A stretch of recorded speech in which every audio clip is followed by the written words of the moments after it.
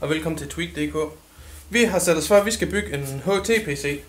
Og i den her video, der vil vi kort præsentere for, hvilke del vi har valgt, der skal indgå i byggeriet.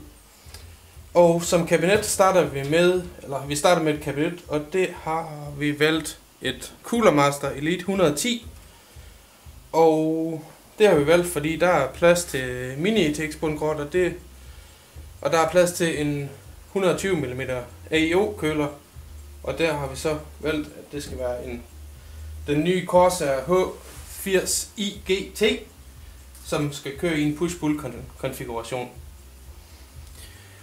Og dernæst så har vi valgt et mini-ETX bundkort fra fra Gigabyte, der lyder det fancy navn GAF2A88XN Wi-Fi. Vi har valgt bundkortet af flere forskellige årsager. Først og fremmest har vi valgt det, fordi at det har en Intel Wi-Fi AC indstikskort i, så vi kan rigtig faktisk køre Blu-ray og diverse andet trådløst.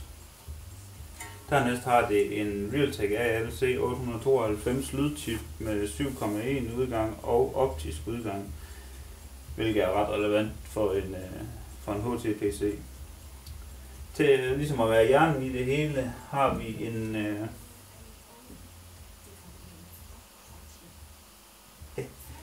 hvad gør vi der? Kan du ikke se, hvad nede? Nej, jeg kan ikke se, hvad nede. Nej, bare lidt værd. Vi redigerer senere. Ja. Som hjernen i det hele har vi valgt en AMD A8 7600 APU, og det er flere årsager. Dels fordi der har vi en ganske anstændig CPU-del, men den har også indbygget grafik, så vi er fri for at have et eksternt grafikkort, eller et indstikskort. Grafikindstikskort. Hvad fanden hedder det? Det hedder bare et eksternt... Et dedikeret grafikkort. Ja. Og vil man så bygge den om til en nogenlunde gamercomputer, så er det lige til at så smide et grafikkort i. Deroppe står det så. Uden at man nødvendigvis behøver at skifte APU'en ud. Selvfølgelig med forbehold for, hvor høj en FPS man vil opnå. Som RAM har vi valgt nogle value-RAM for Crucial, og der er tale om helt almindelige 1600 MHz i en 8 GB stang. Og som systemdisk har vi valgt, at det skal være en ADATA SP920 SS SSD på 256 GB. Og så kan man jo så selv vælge, hvad man har lagerplads bagefter til sine medier.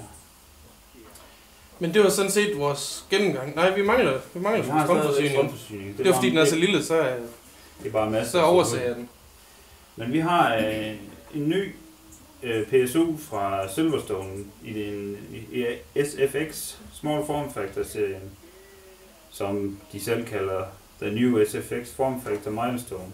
Strømforsyningen er på 600 watt i den her lille kasse, og den er fuldt modulær, så vi får kun de kabler, vi virkelig skal bruge, og det er godt i et mini-ETX-kabinet, hvor der ikke er ret meget plads. Det er tale om en 600 watt strømforsyning med en 80 plus gold certificering, så vi kommer ikke til at gå ned på effektiviteten. Som oven i det faktisk også er semi-passiv køl, så den meget af tiden vil være meget stille, og et system som det her med APU bruger ikke ret meget strøm. Så i daglig brug som mediecenter med for eksempel XBMC, kunne jeg godt forestille mig, at den slet ikke vil starte blæseren. Men det var så vores gennemgang, og vi vil nu i gang med at bygge. Tak fordi I så med.